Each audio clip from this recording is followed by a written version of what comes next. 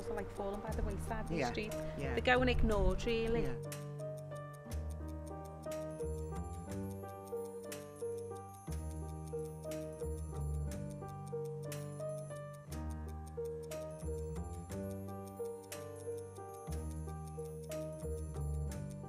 Because we've lost a lot of people since all this has gone on, haven't we? Yeah.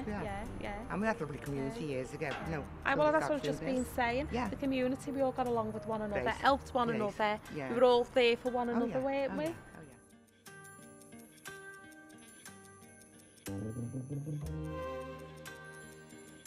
Because whereas Carol used to open on a Tuesday, and she no longer opens on Tuesdays no more, does she? She can't she? And it's got no customers now. That's it. No. Got no customers.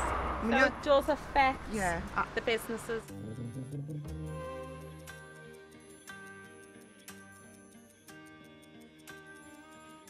They could just like revamp and reform them all up. Do them all, and it'll. I mean, the budget won't be as expensive if they've done that. Yeah. Whereas it's a great expense if they want to do it. Knock them all down and rebuild again.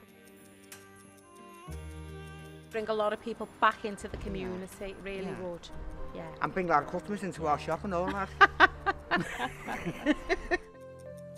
And we get busloads of people coming up, don't we? Ringo, what's his name? A few doors away from him. Ringo Starr. Yeah. Yeah.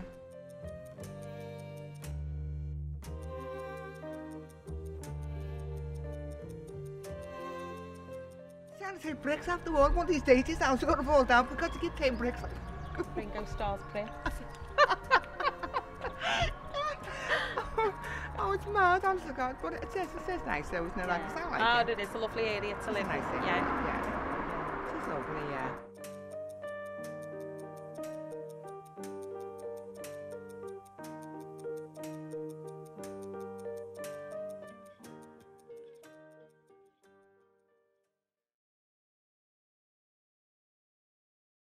See this on the internet, you know, Jude. Excuse me, love, I'm a pensioner. I don't have internet, love. I'm pensioners as well, so I don't care. Well, you've got grandchildren. They can't afford Don't spoil the film. It's like we're fighting.